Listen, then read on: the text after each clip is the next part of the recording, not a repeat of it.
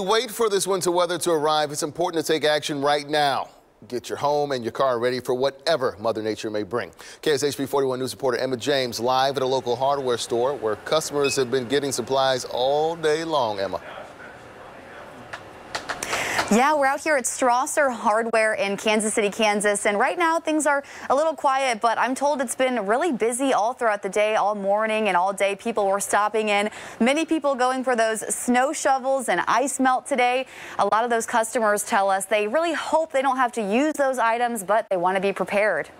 One for pets. We have 4 dogs. With a big bag of ice melt in their cart, Terry Matz and her husband are ready for this week's winter weather.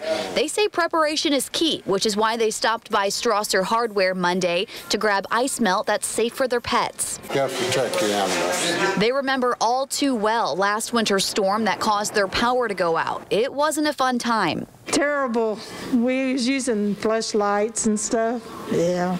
And we have plenty of flashlights this year, too. So we're ready. Getting ready now is the right move, according to Strasser Hardware co-owner Leroy Andrews. What they're talking on Wednesday, everybody really needs to get out today and tomorrow when it's nice. Andrews says he's stocked up right now on snow shovels and ice melt.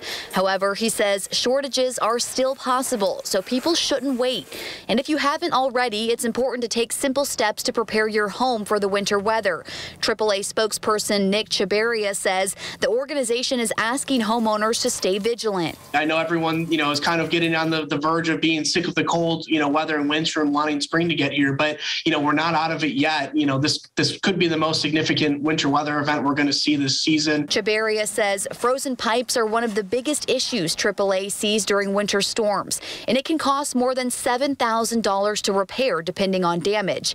You can take simple steps to prepare, like removing hoses from exterior faucets, letting indoor faucets drip a little bit, and keep cabinet doors open to get some warm air around pipes. And another thing I spoke with AAA about today was getting your car prepared as well as your home. If you're planning on traveling, be sure to go check out your tire tread and your battery. Take a good look at that. Make sure it's not going to die on you. AAA tells me that's the #1 service call they get in the winter during winter weather like what we're seeing this week. Live in Kansas City, Emma James, KSHP 41 News.